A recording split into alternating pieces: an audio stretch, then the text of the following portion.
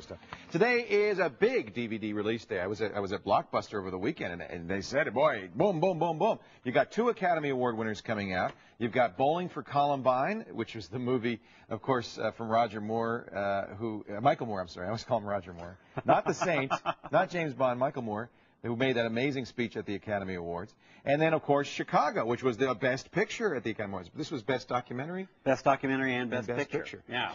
But should you run out to buy them or rent them on Netflix? Well, Netflix.com's James Rocchi is the man with the answers. What a great job he has to look at all the new DVDs. Let's start with Chicago. Welcome back, James. Pleasure to be here, Leo. Yeah, Chicago, great film, really enjoyable, and a very, very good disc. There's a deleted musical number on it. There's some good making-of material, but most importantly, a full commentary from director Rob Marshall and also screenwriter Bill Condon. And Condon's one of the unsung heroes of Chicago because he did a really great job adapting such a theatrical work into a way where it really came alive on screen. Yeah. When you watch Chicago, it's this great mix of the best of Broadway and of film. Very famous Bob Fosse scene. I love it when they do this, where they show her rehearsing, Catherine Zeta-Jones rehearsing, and then they show the actual video, the movie footage. Yeah. It's so fun to see stuff like that. A little side-by-side comparison. Everybody worked like a demon on that film, though. Yeah, you know, dancing, practicing, singing, what have you. And just being able to go back to those musical numbers. Because the film is edited very aggressively. And being able to watch it a little bit slower. I actually found myself liking Chicago a little bit more the more I watched it. And I liked it plenty the first time. Deleted dance scene good? Is it worth Deleted musical number from Queen Latifah and Catherine Zeta-Jones. I love her. Yeah, one of the original Broadway numbers. Didn't quite make it onto the final cut of a film. But, yeah, absolutely, plenty of stuff on it.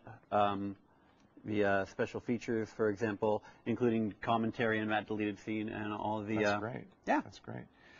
Let's take a look at Bowling for Columbine, because this was the best documentary, as we said, Michael Moore's movie. I did not see it in the theaters, and I'm dying to see it. Well, what's interesting is that not only was Bowling for Columbine the Oscar winner, it was also the most profitable non-music documentary ever. People thought after his speech at the Oscars, his anti-war speech at the Oscars, it would be like the Dixie Chicks. Nobody would go see the movie. In fact, the movie receipts went up. Yeah, it's been the most popular non-music documentary of all time. It's about the gun culture in America. It's about the gun culture in America. Its central question is, are we a nation of gun nuts or are we just nuts? And this is a movie that I find to be unfairly argued, speciously put together, shoddily constructed, and nonetheless completely riveting. Just like all of Michael Moore's movies. Well, exactly. I mean, yeah, there's no such job. They're not great movies, but you can't help but, you know, kind of like the guy and watch him. You know, I think that with Michael Moore, there's no such job as stand-up journalist. And now and then you can feel him rejecting quality work in favor of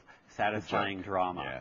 Yeah, but a lot of great extras on this, including a 20-minute short film about his Oscar speech and the reaction, a half hour of him speaking live at the University of Colorado in Denver 6 months after the film came out, going back to Colorado, going close to where everything happened, an interview with Charlie Rose, an interview with Moore that was done by one of Clinton's ex-press secretaries at the Comedy Arts Festival, a teacher's guide, web links, plenty of stuff on this disc, and plenty of stuff to talk about, quite frankly. Not everybody's a fan of Michael Moore, but if you are, it sounds like there's a lot of stuff here for you. Yeah, not everybody's a fan of Michael Moore, but regardless of how you feel about him, you're going to walk out of this movie thinking about something, which is good. Nothing wrong with that. Nothing wrong with that. Now, do we have time for one more? The kid stays in the picture. We're going to run real quickly through this one. I saw this on HBO, and I loved it. Yeah, it's a documentary about the life of Robert Evans, who started out with almost nothing, became rich in men's fashions, became an actor, became a producer, wound up running Paramount, had it all, lost it all, married Alan McGraw, lost her to Steve McQueen, put half a Peru up his nose, had a stroke, went bankrupt, the whole 9 yards, and is still making movies. And it's narrated by him, and a lot of it is some really inventive digital animation of existing photographs. And look at the great movies he made. Love Story, The Godfather. I mean, this guy really... Marathon Man, Chinatown, Cotton Club. Absolutely. I mean... Another one for film lovers. If you're a film buff and you're interested in Robert Evans, this is a great one. I really enjoyed it. And what's great about these 3 films is that they're all different perspectives on the truth. You know, we have an autobiography, a documentary, and a musical based on a real murder trial. Very good point. A nice little thematic link there. Netflix.com is where I watch all my DVDs. James Rocchi, of course, is the house reviewer there, and I always look at your picks before I rent. Thank you. I trust you. And these sound like 3 good ones to take a look at. To find out more about the movies we talked about today, go to our website, techtv.com/call for help. And